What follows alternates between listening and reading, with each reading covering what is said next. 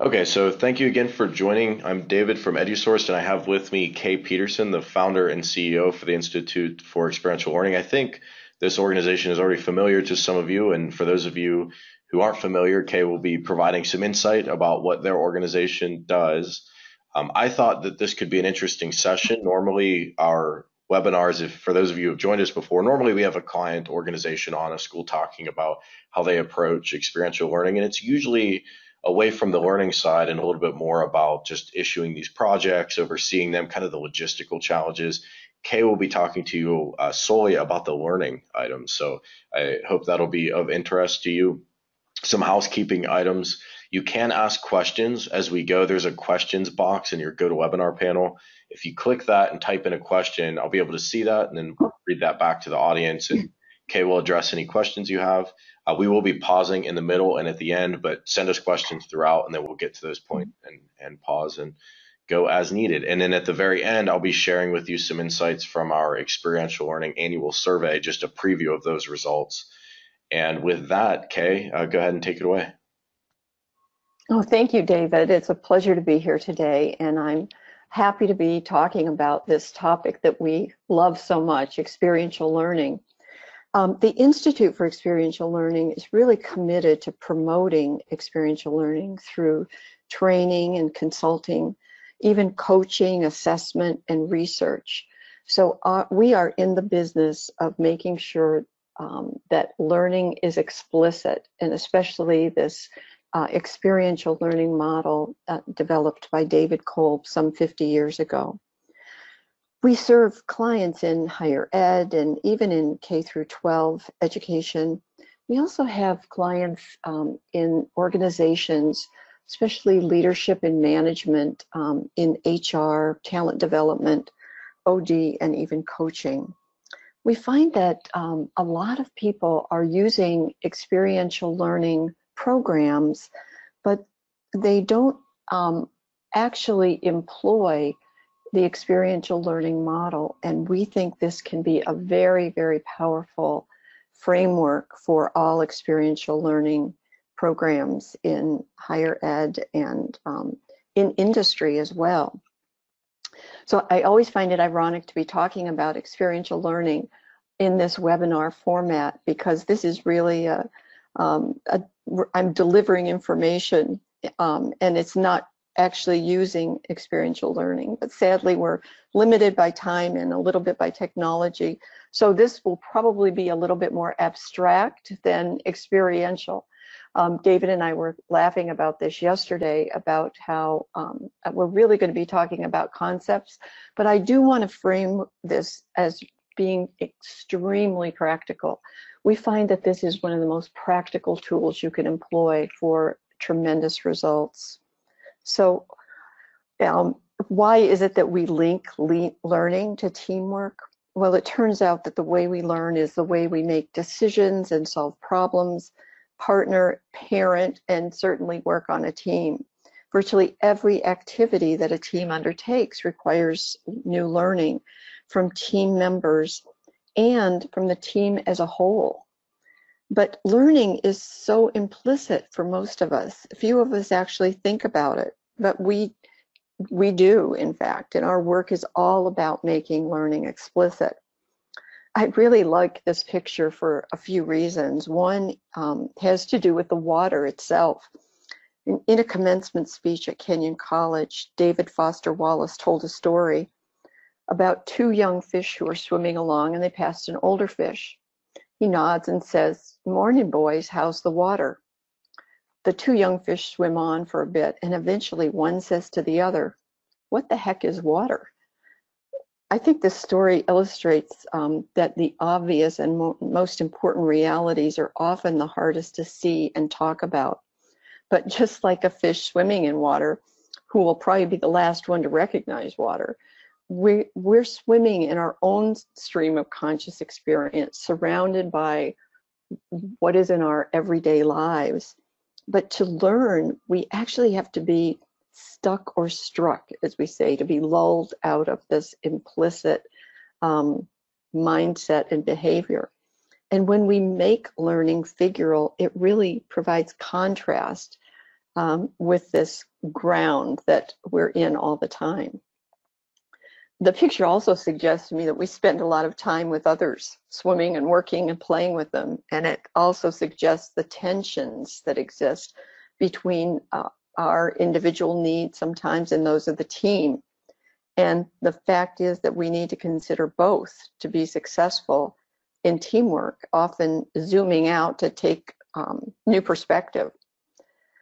But how can we take this new perspective on teamwork when employers list teamwork and collaboration among the top 5 skills they seek in new employees? I think having experience on a team doesn't necessarily translate into developing the skill. In fact, many people experience teamwork as negative when their experience is surrounded by interpersonal conflict or poor outcomes. But it turns out that many people actually learn how to be part of teams playing sports when they can transfer learning from a field into learning in life and in teamwork. I'd like to play a short clip for you from a recent PBS NewsHour broadcast where John Erdell discusses this. Please watch and just pay attention to what you notice about what he says. When I was a kid growing up in Buffalo, I spent a lot of time alone. It wasn't easy for me to make friends. I was awkward, bigger than everyone else. I didn't know how to talk to the other kids. I was happiest by myself, doing math puzzles or playing video games. Then when I got to middle school, I joined lacrosse and soccer teams. I wanted to play football, but we couldn't find a helmet that fit. I didn't do it because I was some great athletic talent. In fact, I wasn't. I was overweight and out of shape, but I was seriously competitive, and I loved playing games. I loved winning, and even more than that, I hated losing. That had been true when I was a child playing Monopoly with my mother, but it became especially clear when I was playing sports. What I hadn't expected, though, was how much I loved being part of a team, and how much I learned from it, especially when I joined the football team in high school. I had to learn how to communicate better. I had to learn when to take the lead on the field and in the locker room, and when to step back and give my support. I had to learn how to accept instruction and criticism from coaches, and there was a lot of it. I had to work hard, because if I didn't, I'd be letting my teammates down. Don't get me wrong, I didn't always like the guys I was playing with. That didn't matter, though. We were in it together. I'm convinced that every kid would benefit from being part of a team. Not because of what playing team sports did for me as a football player, but because of what it did for me as a mathematician. It might seem like being a mathematician is a solitary pursuit. It's true, I spend a lot of time in a room by myself. But what I didn't expect is that I would also spend a lot of time working with other mathematicians. In other words, being on a team. It may sound crazy, but playing football helped me write my first research paper on the Sun-Jupiter asteroid 3-body problem. It took diligence and learning how to deal with feedback. People spend years in classrooms trying to gain the skills that will help them succeed. But some of the most important skills, I believe, are best learned on a field. So John Erdell talks about all these skills that are required in teamwork, and you start to understand how complicated it really is, how to communicate, lead, when to lead and when to step back, when to accept instruction and criticism, to be accountable, even when you don't necessarily care for the people that you're working with, and when to give and receive feedback. So it's actually not just a natural skill for people to learn. And sports are wonderful opportunities for learning about teams that we can transfer over. But what if we didn't require being on a football team or being on a sports team to learn about teamwork? What if we made learning how to be a team member and how to be effective teams as important as the task we give to teams to accomplish? What if we included this learning, the process of team learning, to give students the opportunities to be on teams rather than expecting them to come to higher ed prepared to to be great team members. Well, this is what we do at the Institute for Experiential Learning. We believe that it's important to make the process of learning itself explicit. And then we can apply that to teams as well. We've created a team process that can do this, to allow people to learn about themselves, how teams operate, to develop a shared mental model of team process, and then how to implement that. We understand everyone is so busy, and it's really hard to have the bandwidth to include any other content in the programming that is already offered at higher ed organizations. And so we are actually in the process of developing an online program that will take this concept to scale. So teaming is everywhere, from formal teams, projects, to informal collaborations. And the more we know about ourselves and the process, the more we can be effective. So I'd like to, at this point, just come back into now the general concepts that we use to set this up. I try to make them as practical as and relevant as possible, but it begins with learning how to learn. And this is really the foundation of all we do, is the learning cycle that David Kolb created around 50 years ago. He understood that learning was more than thinking alone. It also required our perceptions, our feelings, our thoughts, and our actions. This is such a simple 4-step cycle that it's really easy for people to learn this in 5 minutes or so. But it starts with experiencing. We have an experience, then we step back to reflect on that and make sense. From there, we generalize, form concepts and theories, and then we have to take those 3 internal processes and take them to the external world, where there are real results for our actions, and that, in a sense, creates the next experience. So while this is a simple 4-step process, it really is sometimes more dynamic and messier. It doesn't always occur in the exact this exact order, but the important thing is actually touching all these steps, touching all the bases. I said it was a very simple thing to learn, but it's really not as easy to employ this as one might think at first. And that's because it's comprised of 2 pairs of interdependent opposites: experiencing and thinking, and reflecting and acting. And experiencing and thinking are ways we take in information. One is through direct experience, which is what we're all offering in industry-based projects. Another is through thinking, which are, and we're detached here, looking at concepts and ideas, facts, even words. And reflecting and acting are ways that we process or transform experiencing and thinking. Reflecting is through listening and internal processing. Acting, of course, is through testing options by doing. And so the way in which we form preferences for using this cycle really makes a big difference in how we use the cycle. But this even by itself is an incredibly powerful process to use when planning or deploying experiential learning programs. And we've taken this cycle and created a team learning process that uses the basic cycle, but we've applied different steps to the process to create a team process, that of creating, planning, deciding, and acting. In creating, of course, we are looking at different options, looking at what might be possible.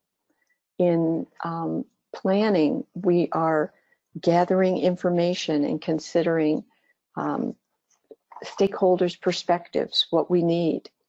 In deciding, we're using models and theories to make decisions and define measures of success. And in acting, of course, we're implementing our plan and creating the next round of team learning.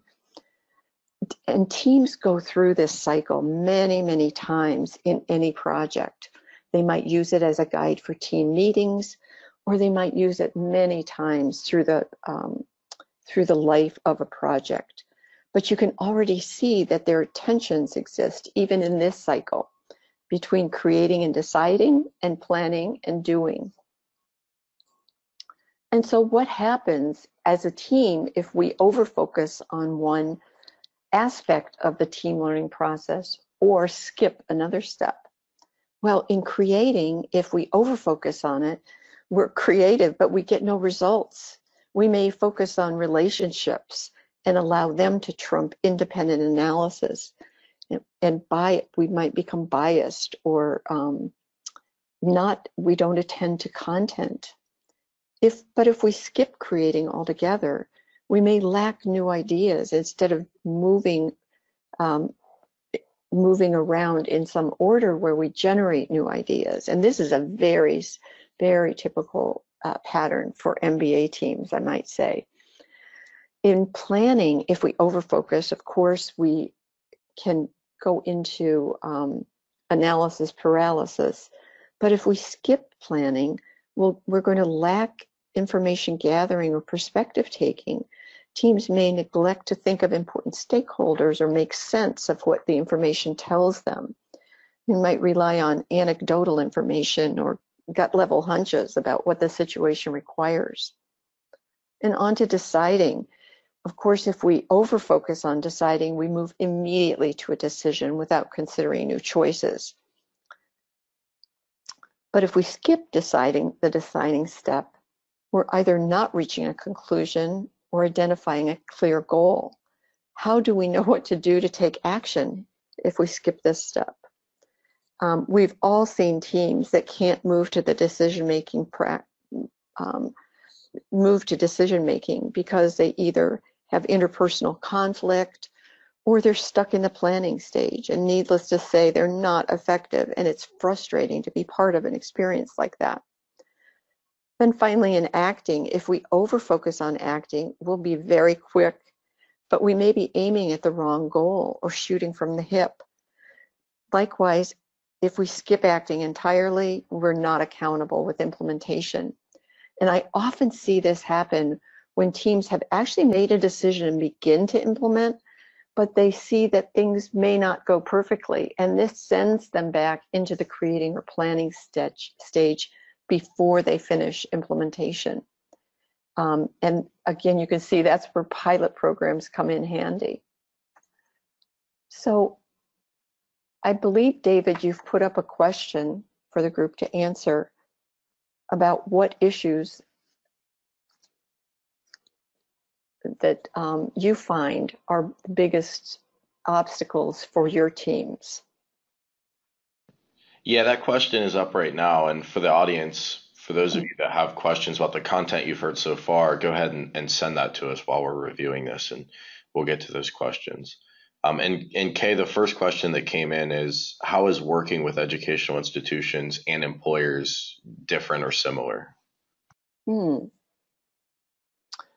Well, I think one thing is that I think there are a lot of similarities, honestly, David. Certainly in education, educators often have a particular way of doing things, and so we find that it's actually very important for educators to learn this model and process along with students, because it's really approaching learning together and making the content the focus instead of an expert delivery model.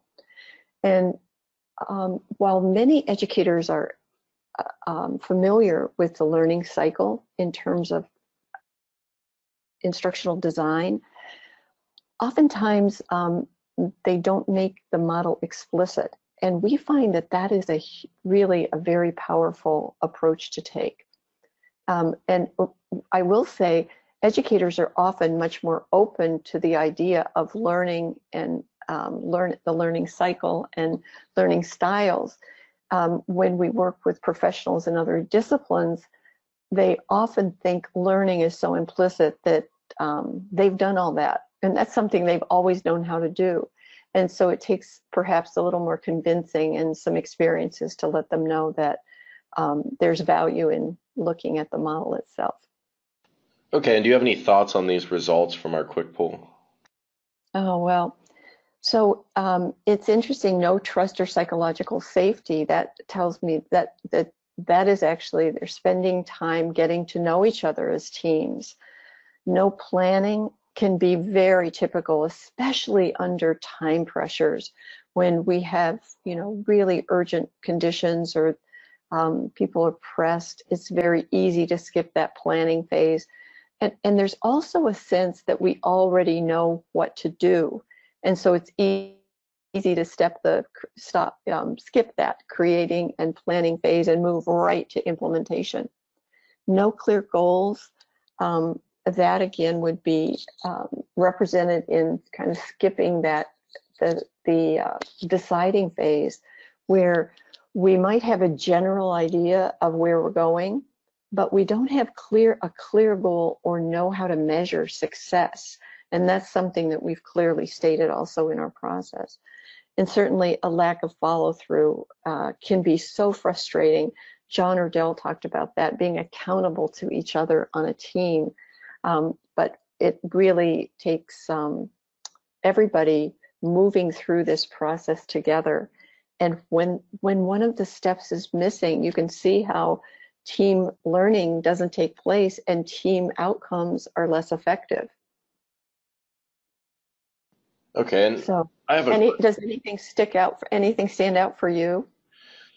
well, the thing is, I think some of these potential responses could be taken a few different ways. So clear goals, is that the overarching project goal or is that an intermediate series of goals? But I think, and this is referencing some of the survey data I'll have at the end, a lot of we asked an open-ended question, what do you struggle with or have advice for based on what you've seen in your program? And a common response, even though this was open-ended free text, a lot of people talked about having a client on board with an actual project, not something made up, but something they really Mm-hmm. and therefore were engaged in getting to a result. And if that's the case, then not having, if people are complaining that that's a struggle, then not having clear goals, to me that lines up with that result, that maybe the projects aren't clearly defined enough up front. But again, maybe this also means not having intermediate goals throughout. I have a question for you based on a few slides back. You mentioned information paralysis, but then you've kind of got to walk a line between the teams having enough information versus not having too much so that they're really not just truly boxed in. Do you have any advice on how to draw that line between providing too much data and not enough to the student? Oh, that's a great question. That is a great question. Well, it's actually obviously it's context dependent, but being aware of I think being aware of the issue, David, is really powerful. For instance, if you know you need to move around this cycle, you know that is a step in the process, but it's not the whole process. So in that instance, I might consult an expert. That might be a good place for some kind of consultation that the team has with an expert who has more experience in the industry. What else have you seen that helps people move from just actually having clear discussions with the organization? I think is important, because that's certainly an area where you have to partner with each other to understand what information is available and what is not, is a little more hidden. Yeah, and we're back on your screen, so if you could hit presenter view. I know that the switching to the polling interrupts that, which is kind of an odd design choice for GoToWebinar. So my answers are going to be exactly the same as what you just said, which is going to sound like a huge cop out. But Mhm. I think having an expert involved, we call that a mentor in our tool. And actually, again, Right. thinking about that survey, a lot of people brought that up as a key point. Having somebody Mhm. with credible industry expertise involved Yeah. with the team to help fill in those gaps where there are gaps, and there are always are gaps because these projects are kind of Sure. by nature open-ended. And I think the other thing to do, and you said this too, is have client involvement. And I would take that a step further. I would say have clear intermediate meetings with that client. A lot of our schools that run really tight ships on these programs, they're having the client organization meet with the student teams on some regular basis. I think when we've done projects as a company, I think we've looked at weekly meetings maybe, and I think a lot of our schools do weekly or biweekly meetings.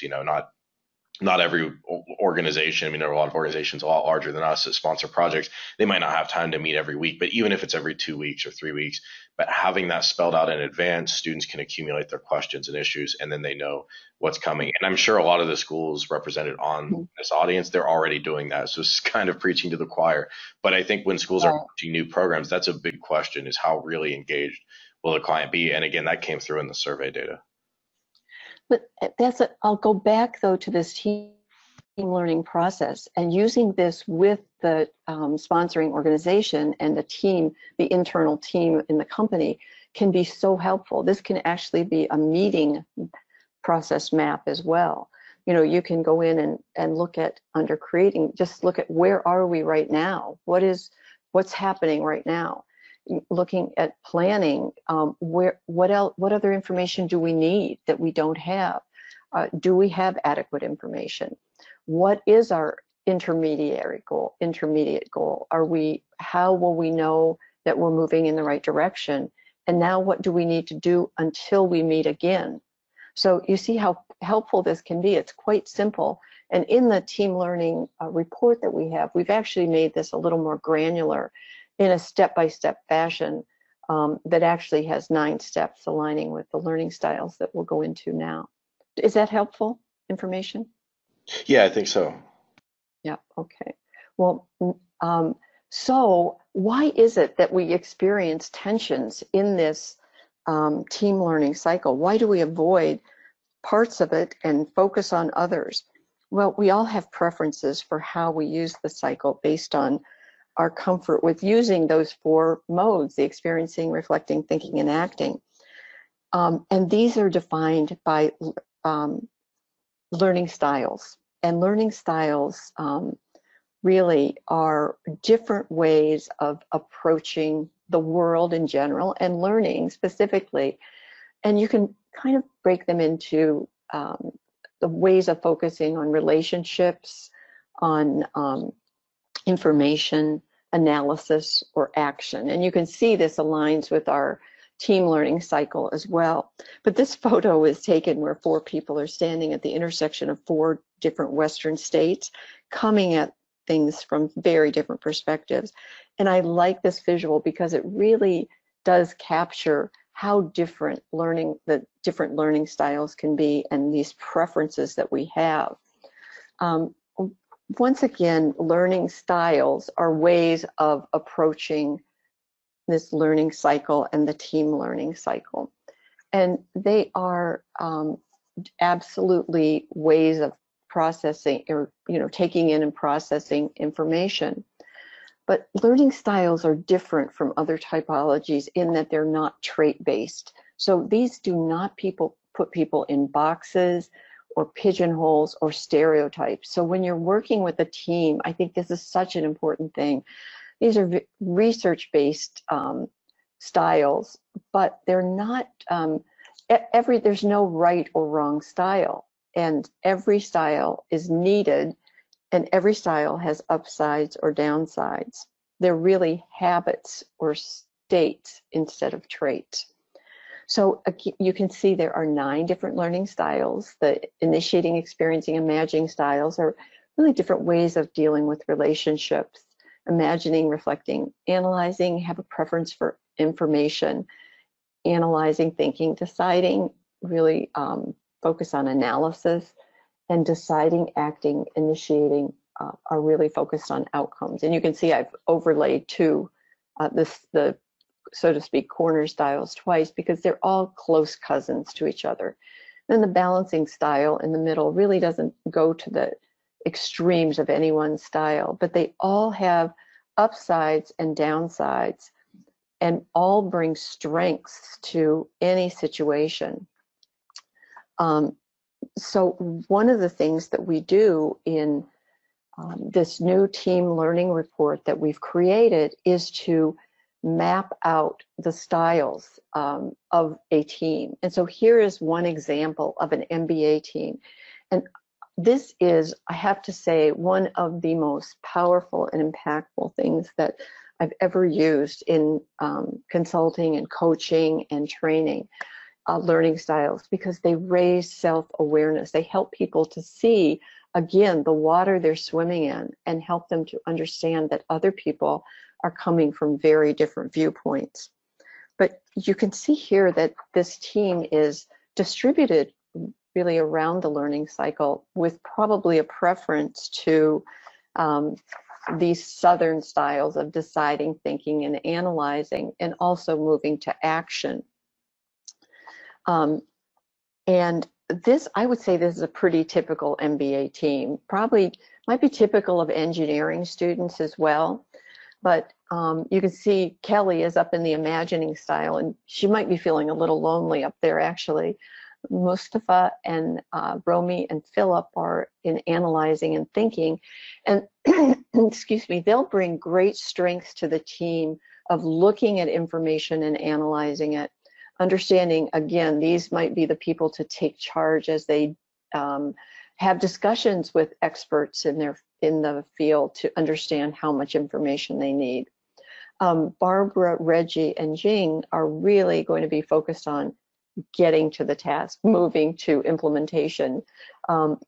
And Carlos, again, will be able to take the lead when they go into implementation. But without understanding these preferences, it would be easy for the team to actually be coming from different places, and they might not appreciate each other so much. In fact, without intention, this team might completely skip the steps of the team process that are associated with initiating, experiencing, and even imagining, because Kelly is just one person out of 8, and the reflecting and balancing steps. And so when the team members understand their styles, they're able to have a conversation about what their strengths are, what steps in the process they can take leadership or share leadership and being intentional also about not skipping any steps. And here you'll see just a small sampling of the strengths of the imagining style that Kelly brings, which are generating new ideas and seeking other opinions, really being inclusive, imagining what might be instead of just jumping immediately to that task and implementation phase. And again, Kelly can take leadership in this area, and yet she has challenges too in making decisions, and she'll have to watch herself that when they get down to making a decision, she doesn't reopen discussions and think, oh wait, I think we could do this better. Let's go back here now, and we'll need to complete one cycle before you're going back. So this is actually a very, very powerful discussion to have. And you can see that when team members' styles are similar, it leaves them with strengths in certain parts of this full cycle of the team cycle, and maybe no skills in others. This team is really quite a specialized team rather than a diverse team. And when it's specialized, the team members need to make learning explicit and intentionally focus on each step, even when no one on the team is strong in those skills. This is really the key to team learning effectiveness, is to monitor your ability to use every step in the process. And in this team, we see Kelly with her preference for imagining style, which means that she is the one that takes in information through feeling and transforms it through reflecting. So she's going to be the one to attend to feelings and people and the environment and bring in this subjective information that is so important. But others on the team, Romy, Philip, Mustafa, Barbara, Reggie, Jing, they're going to be worried about quantitative data, evidence, theories, and models. And it's really precisely why everybody needs each other. And it's this bringing together when this team can collectively monitor their learning experience.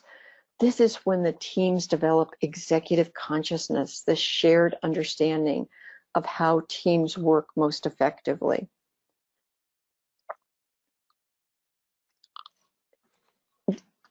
Learning style, it's easy, however, to become entrenched in a learning style when we're very successful using it. And in fact, when we have a preferred style that's very specialized, we actually look for situations that will allow us to be successful. So we're constantly scanning for that and even avoiding situations where we might not be as successful. Entrenchment occurs when you habitually cling to one automatic preferred approach to learning and to life, actually. The effectiveness of the style is limited to situations that require its strength and capabilities. But we know through research that, first of all, we don't just use one style. We also have backup styles. And we've featured these backup styles also in the team learning report, so it's easy for teams to understand where people can share leadership. Learning flexibility is actually the ability to use all 9 learning styles to creatively match your approach to any situation. And we know from research that the benefits of learning flexibility are huge.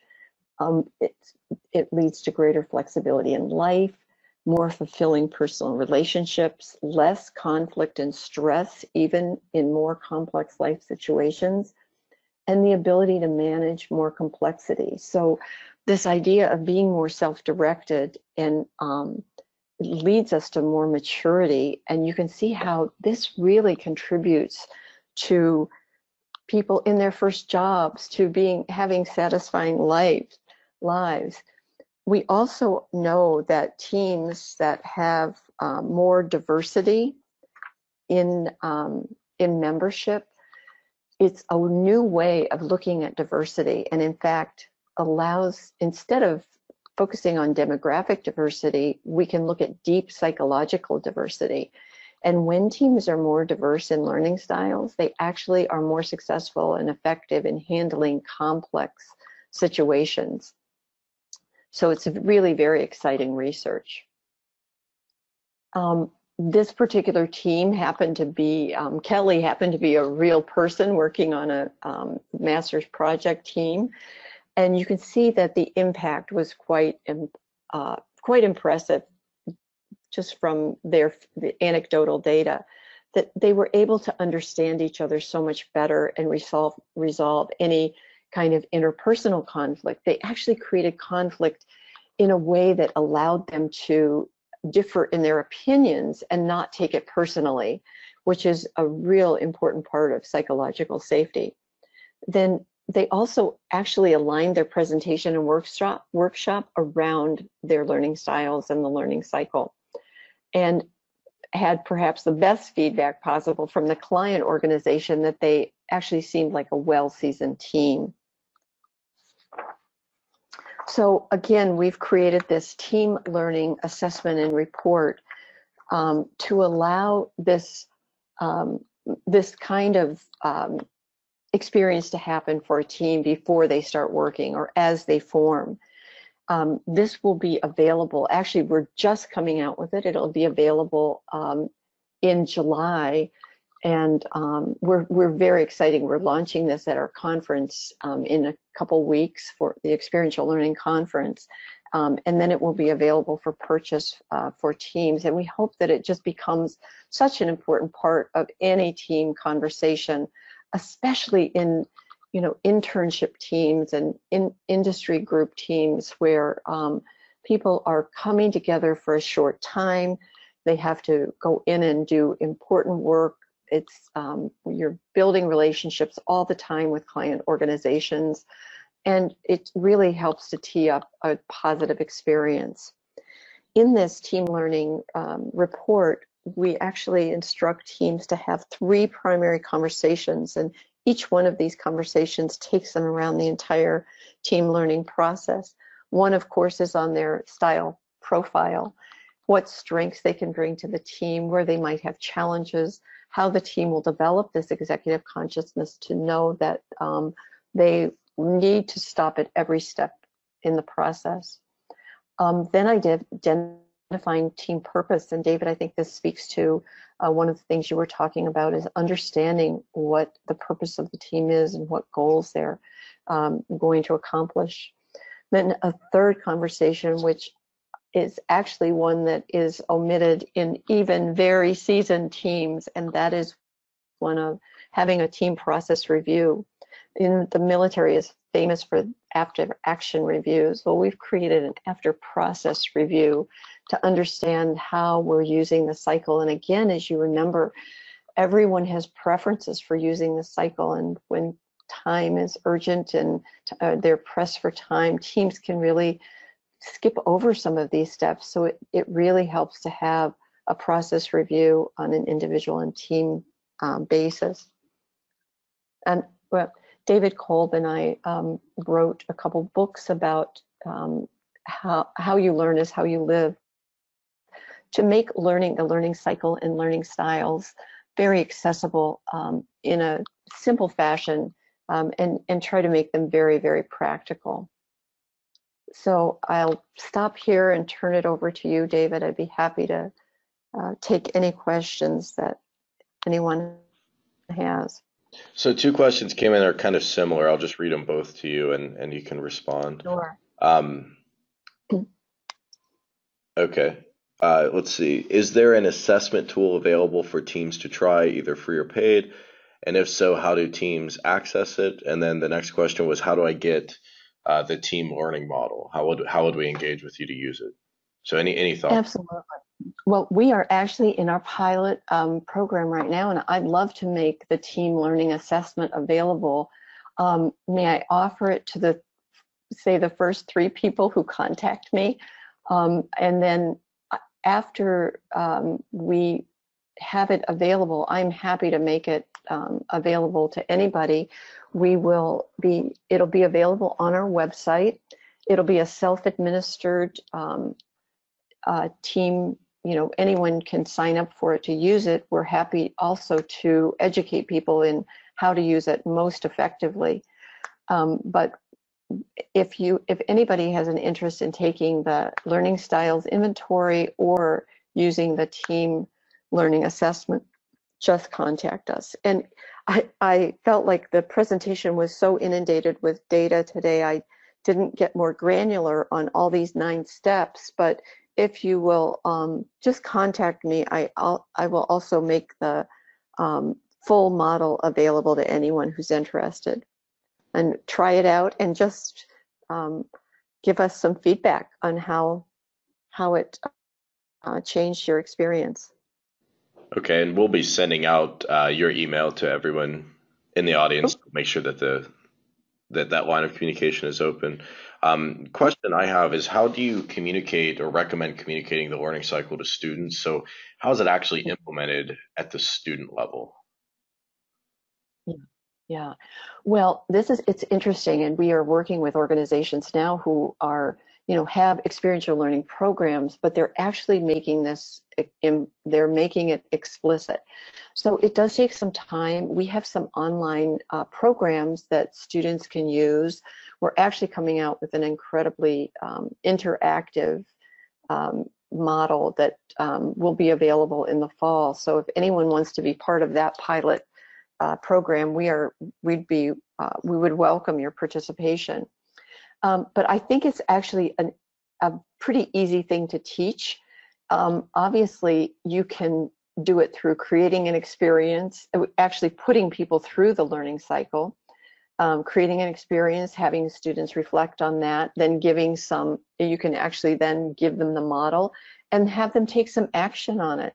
So it's a really quite natural way to learn, but it is a little different than just the expert delivery model of lecture test.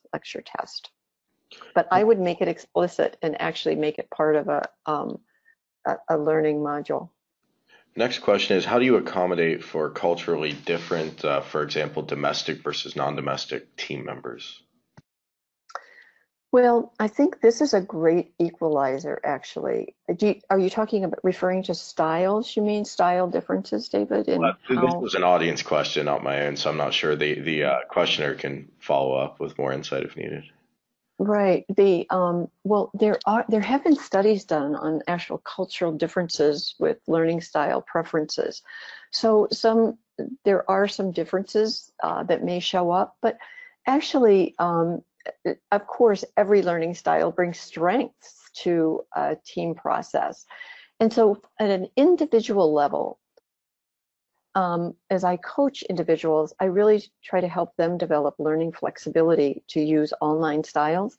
And when we come to a team experience, it's really easier to come with our strengths. And so anyone is going to come to the team process with strengths that they can use and share leadership. So in some ways, I think this is a great equalizer for understanding differences and appreciating them. Okay, and question for me, this, like we talked about as we've gone through this content, this seems like a very high touch process, at least just hearing about it secondhand. And I know a lot of our programs that we work with, a lot of the programs represented in this audience, they're dealing with significant scale. Do you have any thoughts about applying this kind of model to a lot of teams at once and doing so efficiently? Well, that's why we're developing this new online product, so that as teams form, we actually have a process and product, online learning process that will be available in August that we'll be able to take it to scale. Because I know programs are so time pressed, and we have so many requests from higher ed about how to bring this to teams, or to learners in general, because it's actually applicable for anything, not just team learning, but for any internship. And honestly, it's such an empowering process for students to learn this. Okay, great. And that is all the questions for now. So if it's okay with you, I'll go ahead and jump into some of the survey results. So I just want to clarify, this is only to preview the survey results. We still have some coming in, and I don't have time here to get into everything. Unfortunately, we asked 19 different questions. So we will do a follow-up communication, and I'm not sure yet if that'll be a webinar or a blog post, but we will for sure publish all of the results later once results stop coming in. So we had, and you can go ahead and go to the next slide.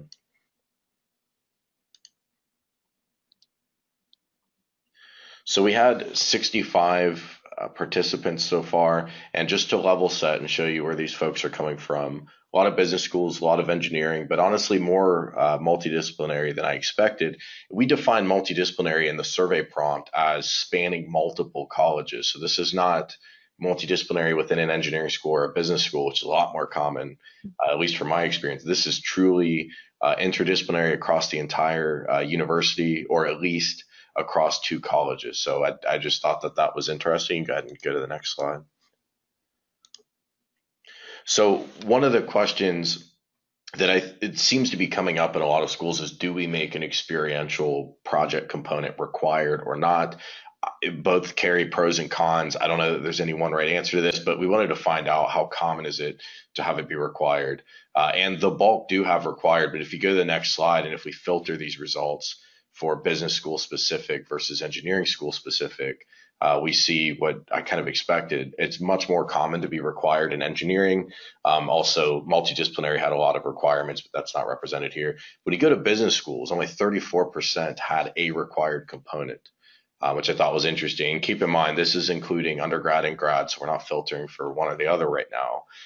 But engineering has been doing this a lot longer than business schools. So I talk to business schools, it'll say, we've been doing this for a long time. It's been 15 years. Engineering's been doing this for decades in a lot of cases. And I think that also brings pros and cons, which I'll get to in a couple slides. But one of the advantages of that is it truly is baked into the curriculum. It's almost not a question. It's expected to have a requirement. I don't know that business schools will ever have that similar level of requirement emphasis. I guess that's a question for everybody in the audience. But I do look forward to doing this survey again next year and the year after and starting to see trend data. So we don't have historical data on this question, but I look forward to seeing is the number of requirements going up. I suspect it will be. You can go to the next slide, Kay.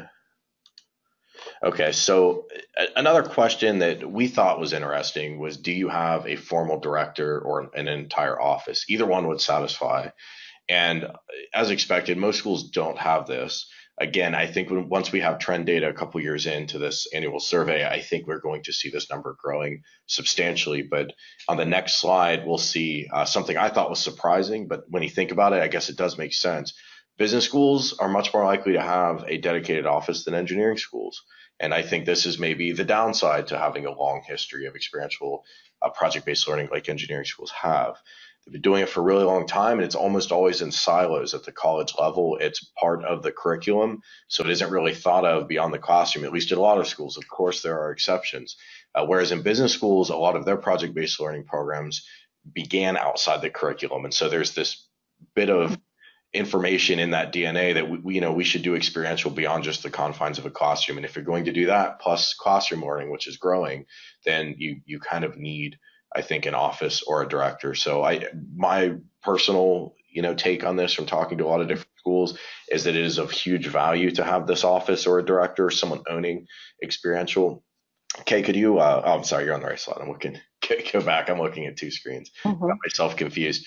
So of course it's advantageous, but of course costs money. So that's the question is, does it make sense? Do we want to invest in it?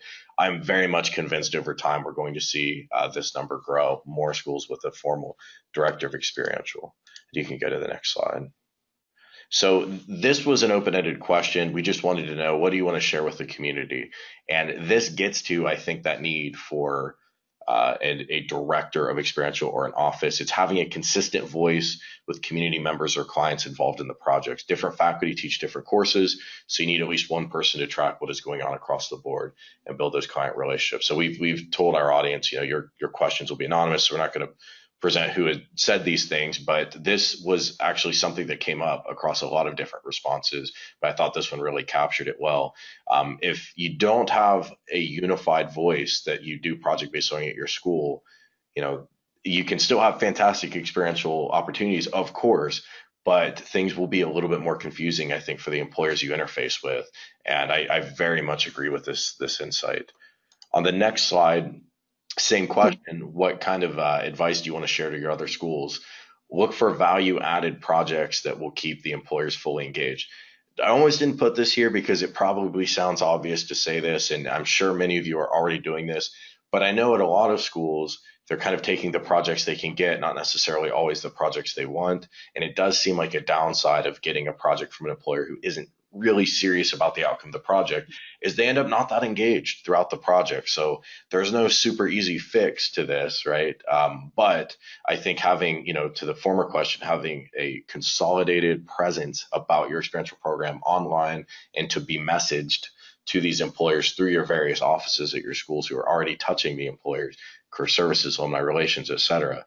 That's going to help with getting a good, healthy pool of available projects. And then from there, you can always look for the projects that seem the most meaningful to the prospective clients. And then one more insight on the next slide. What is one piece of advice you want to share? Random events that make you think it is all going to crash and burn are going to happen. That's the real world, and it is a valuable experience for the students. I thought this was super interesting. And it's a little bit counterintuitive, right? Things are going to go bad, but that's okay because that can be the value for the students.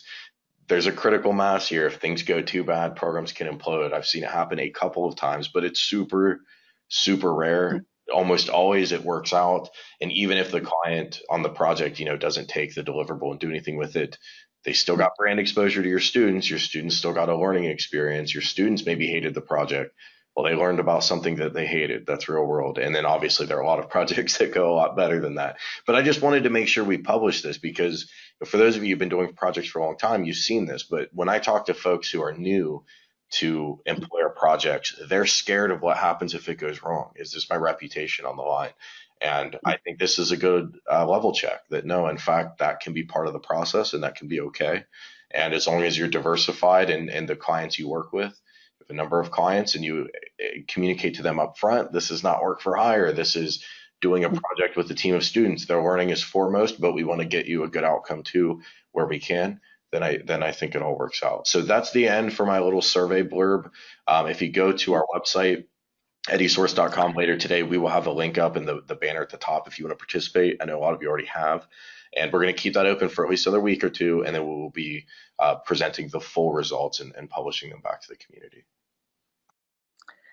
David, that was the last slide that you just put up is such a great example of when learning is needed. And this idea of having an experiential learning champion at a school in a director or whatever role they play. But I do want to say two things. One is that we have an experiential learning certification program for people just in that role, educators, managers who actually can learn about experiential learning in the way we've talked about it today. But when they can bring that attitude to really this learning attitude and sharing a language of learning to situations like you just described in the last slide where projects crash and burn, actually learning can occur because you're going to approach it with client companies as a process as well as just an outcome. And it really makes those conversations so much easier. Yeah, I think that's a fantastic insight. And as personally as an entrepreneur, I mean, it seems like second nature. Of course, things can fail, and of course, that's okay. There's learning that happens. Anyone who's been an entrepreneur can vouch for that. You learn from when you mess things up, and that's as important a tool as any. So I agree. I know for a lot of schools, they would love to have a director of experience or someone in that role, but because of budget reasons, it often just falls on someone's shoulders, and maybe they didn't ask for that, or maybe they aren't being compensated additionally for it, and it's a time sink. But there are a lot of those people out there, and they generally are very passionate about project-based learning. So I think it's a good idea to have a program like that to get those people up to speed. Yeah, well, please, if anyone has any questions, please contact us. My email is peterson@experientiallearninginstitute.org, and we love to support people who are interested in experiential learning. We also have a community of practice. If you go to our website, there's a place for you to join. We have virtual meetings 3 times a year, and then we meet once a year in person. And our conference is coming up in 2 weeks in Cleveland, Ohio. So thank you so much for allowing me to share this with you today, and I'll look forward to following up with you at some time in the future. And thanks, Kay, for taking the time, and appreciate everybody in the audience for joining us. This recording will be posted online, so you'll be welcome to share that with folks if you want, or revisit it if you wish. And then I'll send out contact info to everyone as well. Thank you so much, and enjoy the rest of your day. We'll see you on the next EduSourced webinar, which you should look for that in the fall.